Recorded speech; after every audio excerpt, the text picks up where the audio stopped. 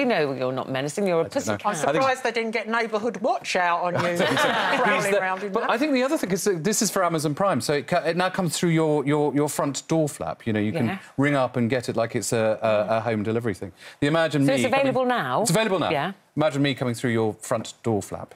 That's the way I'm painting the picture in my head. I can see. Well, you wouldn't get through mine. Have you got a very narrow designer one? Mm-hmm. I've got very narrow heritage slot. front door. I've got a very old front door. Have you? Have you? Have you? And my letterbox springs Does shut very quickly. Is that to keep people away, Jan? Yeah, I don't want anyone redesigning my house. Oh, you can Least of all you. The bad news is, guess what we're doing whilst you're here? I've got a crack team. You're making me... Honestly, You're getting sweaty, aren't you? Yeah. I don't really sweat. I've got that under control, but my skin is pulsating with anxiety. Yeah. No, I don't want you through my front door. So the people Careful what you don't wish for. The people whose homes you're transforming, is it a surprise? Do they know you're doing it, or have you talked to them? It's a great idea, because basically I get them to pitch to me. They've got to convince me that they're worthy of my attention. But the idea is, it's really celebrating the fact that even the most ordinary homes, even the most ordinary suburbs have got incredible stories. And so, actually, yes, we're doing this amazing transformation, this epic transformation, as it says. But actually, it's also about exploring what's happened in that area, and this is a much more serious design evocation.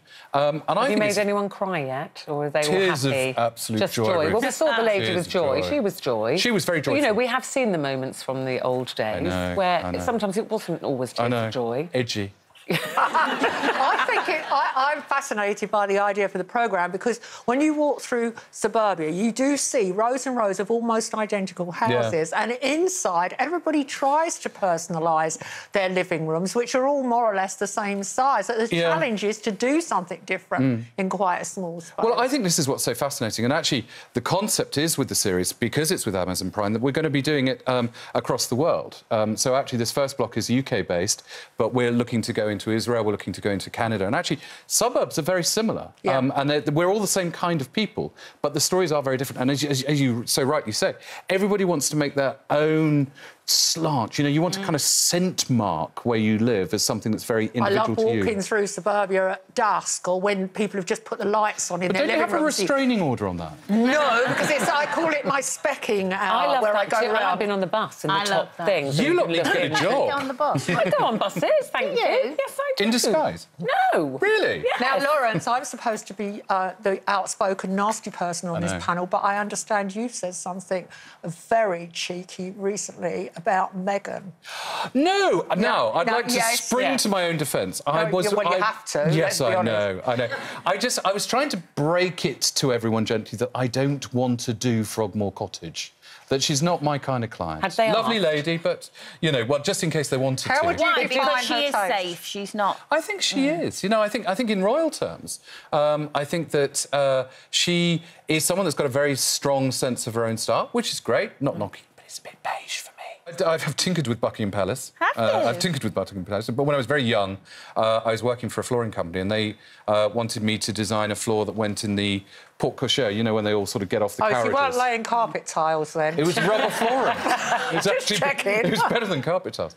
And I was always terribly proud of doing this piece of Buckingham Palace. And in fact, I did the Albert Hall, and I did the Long Room at Lord's at the same time.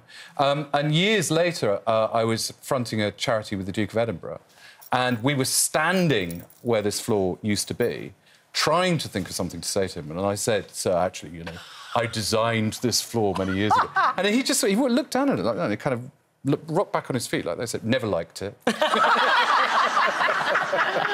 So I thought, there goes my OBE. I mentioned there when I was introducing you that you become a granddad now. I know. And a very doting granddad by the sounds of it. I adore him. And, you know, having brought up daughters to now have a grandson is incredible. And we were watching the... Oh, there he is. You know, as you do, on a gondola. And I was trying to persuade him the other day when we were watching the Chelsea Flower Show coverage how pretty Princess Charlotte was. You know, I thought, get them together young. You know, let's do an arranged marriage. You are such a social climber, aren't I? You tried to network with the Duke of Edinburgh and you got nowhere. I know. So I'll go for Princess Charlotte instead. No, and you've already said something about Meghan that's disenfranchised Meghan, I know. Yes, and Harry. Yeah. He won't be speaking to you now because you can't say anything. Thing is, though, I'm waiting for Queen Camilla. I think, you know, I'm going to do some fun there. What if you could design one part of Camilla and Charles's, obviously when they move into Buckingham Palace, what would you like to do? I think something that's sort of kind of like Elvis's jungle room, you know. Do you think Camilla's up for that? I think she so is. Camilla's fun. Definitely. She is fun. First time I ever met her, she went like this. Hello. Well, she does watch this show, we know that. Does she? Mm-hmm.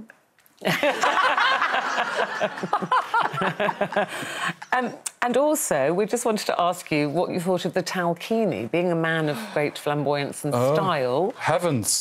We saw Colleen modelling it. Did we? I missed that one, sorry. You missed that. Can I have a private... You missed a treat. We got it. It's on YouTube. Really was the talquini. I think it's a step up from the knitted bikini and knitted trunks. Did you have knitted trunks? No, but you just got this vision of these things becoming soggy and ending up like trawler nets, you know, sort of swimming behind you as you're, you know, it's going like that.